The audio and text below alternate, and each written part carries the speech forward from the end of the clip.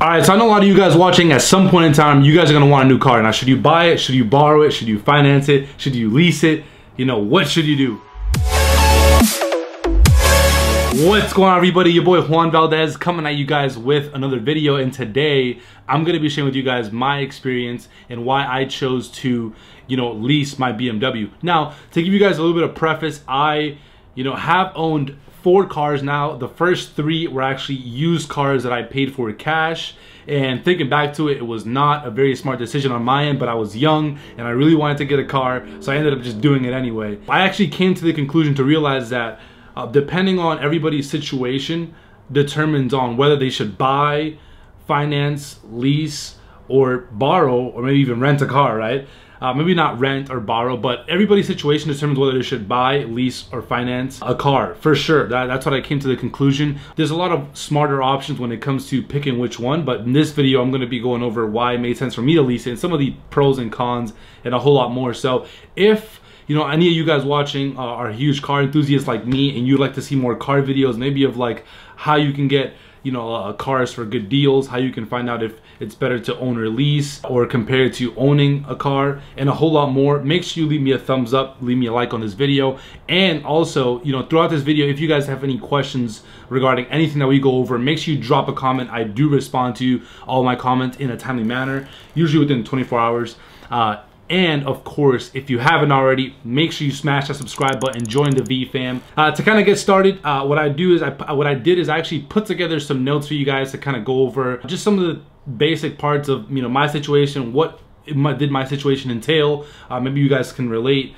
And what was I doing, how much was I making, what kind of credit that I have. We're going to cover all that stuff. So we'll jump right into my computer and I'll be able to share all those things with you guys. So this was 2 years back. I had just moved to California. For those of you guys that don't know, California is on the top for one of the most expensive places to live in, specifically San Francisco, and that's actually where we moved to do door-to-door sales.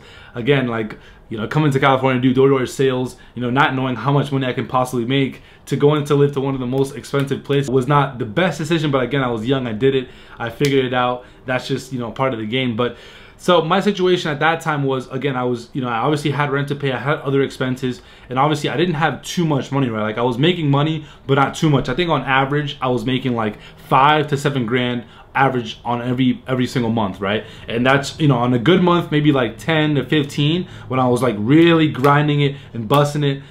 That's probably how much I was making, but on average it was like 5 to 7 grand for sure, right? So I didn't have too much money. Now, I did need a car to make money, so even though I didn't have too much money, I needed to use whatever money I had to get a car so that I could actually make more money. So of course, going door to door, I had to drive to what we called turf, which is the area we would go to kind of prospect and look to get new customers and new leads. I needed a car to obviously drive around to do that, to get sales, get to appointments, all that stuff. So I needed a car to make money. Now, I needed an option that made sense for my situation. So obviously I didn't want to spend the money that I had saved up to buy a car, because if I did, potentially I wouldn't be able to pay for rent the next month, so I didn't want to do that. Also, I wanted to still take advantage and do other things like, invest in myself with, courses and books at the time, to obviously get better at sales and persuasion, because obviously that was what I was focused on at the time. So I wanted to get good at it, that way I can make more money within it. So I didn't want to blow all the money I had into buying a car, because again, that didn't really make too much sense at the time. I didn't want to have to worry about selling or trading my car. Usually, like, if you finance a car, again, it's your car, so selling it or trading it in can sometimes become a little bit trickier than compared to if you lease a car. So I didn't want to have to worry about all that. So leasing for me seemed like, I found a website where you can, for people that want to get out of their leases, you can put your car on there, and I think it's called like swap a lease. You can literally, swap leases with people. So I started seeing things like that. So I figured, leasing seems a little bit easier than financing. I definitely didn't want to finance to own a car, because I'm a young guy. So for me, like, I love cars, so I probably wasn't gonna want to stay with the BMW for whatever the average, finance time is, which is usually like 5 to 8 years, I think. Don't quote me on that, but I think on average, that's the timeline where when you finance a car, it takes to pay it off and kind of own it. 5 to 8 years, man, come on. I'm sure a lot of you guys watching, some of you guys may be able to relate. Like, that's a long time to think about being with one car. I mean, with all the cars there is in the world, I'm trying to get a Lambo. That's what I realized. So obviously, 5 to 8 years. I don't know if I'll stay with my same car. So I didn't want to worry about selling or trading. Now I wanted to also leverage my money, like I said. I wanted to still be able to invest in other things, you know, have fun with, you know, with what I was making, be able to take trips at the same time, and just not have to worry about, you know, missing out on other opportunities. So I wanted to have money saved up. I didn't want to put it down and tie it up in a car, just because, again, it didn't make sense at the time. Now also what helped me is that obviously you guys have seen, if you haven't already, make sure you check out some of my credit videos talking about how to build credit. But I had good credit around the time. It took me a while to build it, but I had around a 740, 742 at the time, and it was definitely, yeah, it was right around there. I had that at the time, and that made it a lot easier also for me to decide, you know, which car option makes sense. Obviously, if you don't have any credit, then you may not be able to consider the leasing and financing option, because those usually require a decent credit score, and they also, you know, can, depending on what credit you have, it may or may not make sense, because if you have a really bad credit, they may charge you, first off, a huge down deposit, and second of all, huge interest rates, which will make your car, or leasing or owning that car, twice or almost twice as expensive. So obviously, depending on credit, it does depend on you know, what option you should choose for getting a car. But for me personally, I had around 740, so I actually had the option to either lease or finance a car if I wanted to. So obviously that's why I chose to lease a car, because I could. The car I actually leased was a 2016. It had just came out. It was a sweet ride. I'll actually post a picture, you guys can see. It was clean, man. This thing was clean. You know, I went for a test drive, literally went in not trying to get a car on the same spot. Usually I like to go in and, you know, browse my options, but I saw this bad boy. It was a blue. I'm a huge fan of blue, and I'm like, man, after we did a test drive, it was a M Sports package. So the car was, it was a 2016 BMW 328i, again, M Sports package, and this car was a beauty. You know, after I drove it first test drive, you know, instantly I knew that, you know, that was the car that I wanted. So right away that same day, I got the paperwork done and I got the ball rolling, and I ended up leaving with the car that same day. But that's the car I had. The total net cost of the car, I have the paper here actually, $52,000. You can see it right there. So the car, the total was $52,020. That's the total cost of the car. Obviously, when you lease a car, you're not leasing the entire amount of the car. You're leasing the depreciated value of the car. So whatever the depreciated value is for the car within the 3 years you're gonna lease the car for, that's usually what you're financing and what your payments are based on. So for me, since I had good credit, I only had to put, I actually had the option to, you know, go with no money down, but then I would have a little bit of a higher monthly payment. But I also had the option to put down a $2,500 secured deposit. And security deposit, it's secured or security, it's one of those two.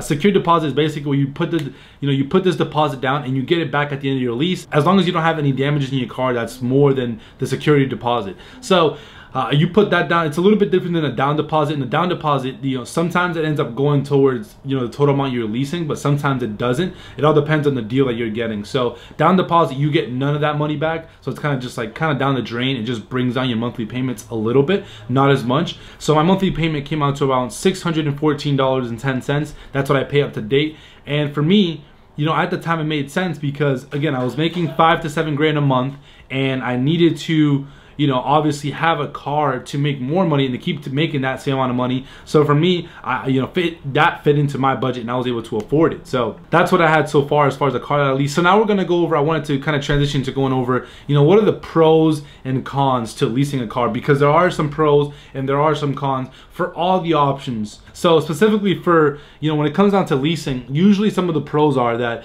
you're able to lease a car with little or no money down almost all the time. Like I showed you guys, I had the option to get the car for no money down, but I was gonna have a little bit of a higher monthly payment. I think it was gonna come out to around $800 for me. You know, I saw that, and I don't think at the time, like, I was gonna be ready to consistently pay $800. So I figured, why not right now take advantage and, you know, put the security deposit down, and also get a little bit of a lower monthly payment. So that's why I did it. But usually, like, if I really wanted to, I could have gotten the car for no money down, but I chose just to put something down because I got the money back and it brought down my monthly payment. Again, it all depends on your credit and things like that determines whether you have to put money down or not. One of the pros is, again, you get to basically rent, I'll put, you know, quote unquote, rent a depreciating asset. For me personally, I don't think it's the best idea. Now that I think back to it, when I bought the 3 cars, I don't know what I was thinking, because my first one I think was like $2 grand, the next one was like $5,000, and the third car I got was like, you know, maybe 6,000 or 7,000. This is money that I had saved up for the longest time.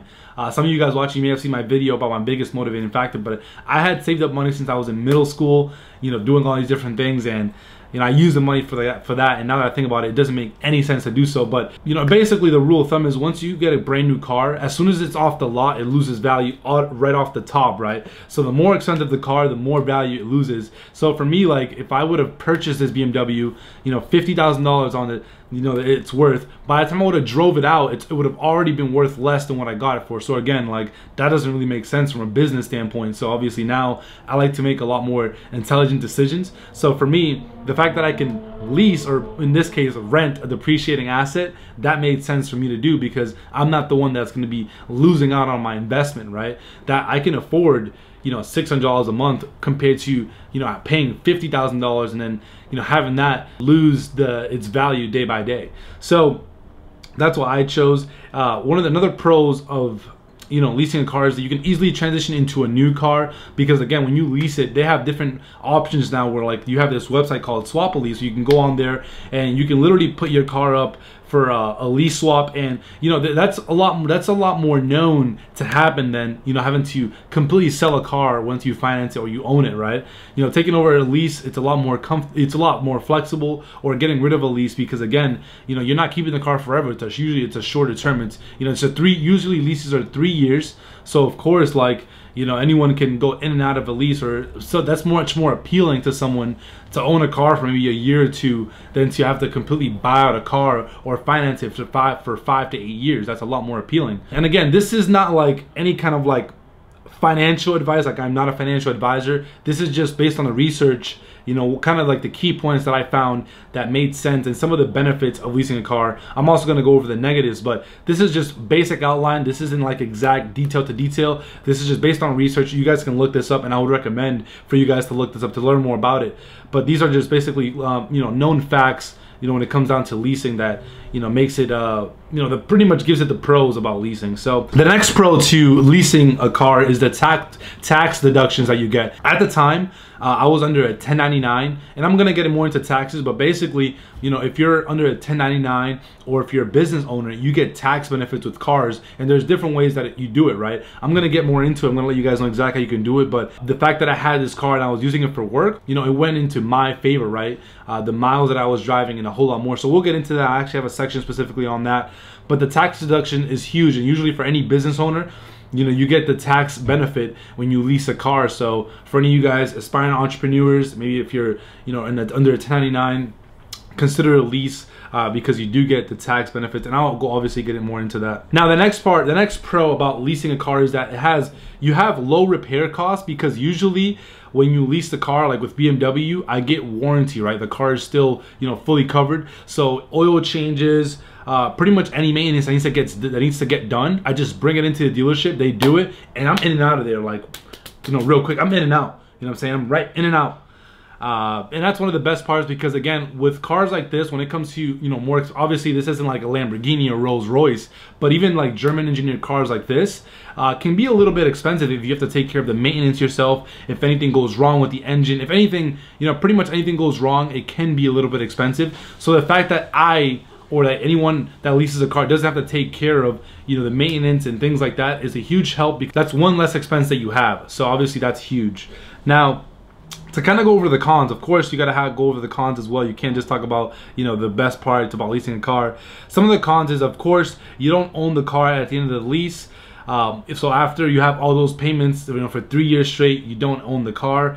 But of course, you know, obviously you knew that coming into a lease that you weren't gonna own the car. But the upside is, if you do, you know, let's say you did get attached to the car. If I got attached to this BMW, you know, this bad boy, I have the key actually right here. You know, if I got attached to this bad boy and I wanted to keep it, they do give you the option at the end of your lease to actually buy the car outright, and they usually give you a deal on it. Obviously, since you already had, you know, leased the car with them and you had it for that time, so they do give you a deal if you want to buy it.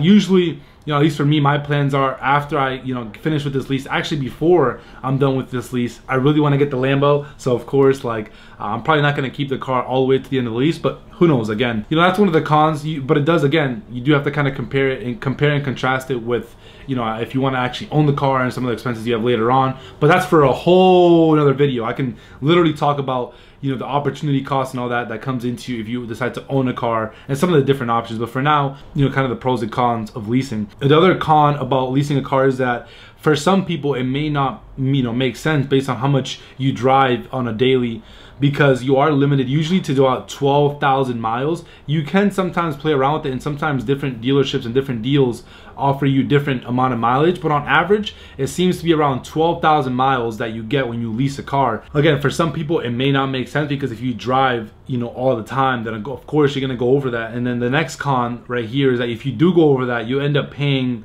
you know, you could end up paying fees for going over it, and usually it gets pretty expensive. It ends up being like, I think it depends on the car, but at least for the BMW that I have for that year, it comes out to like an extra 75 cents a mile for whatever I go over. So obviously that can get pretty expensive if you drive a lot. So again, that is a con you kind of have to watch out for. And again, like a lot of you guys, like I mentioned before, you know, another con that's people aren't a huge fan of is that when you lease a car, you do have usually a much higher interest rate than when you like finance, or, you know, obviously when you buy, there's no interest because you're buying it cash, but you usually have a higher interest rate when you lease than when you finance. And that's just, you know, how it goes. But again, it does depend on your credit. So it's not like it's always going to happen, but that is usually what ends up happening with a good portion of leases.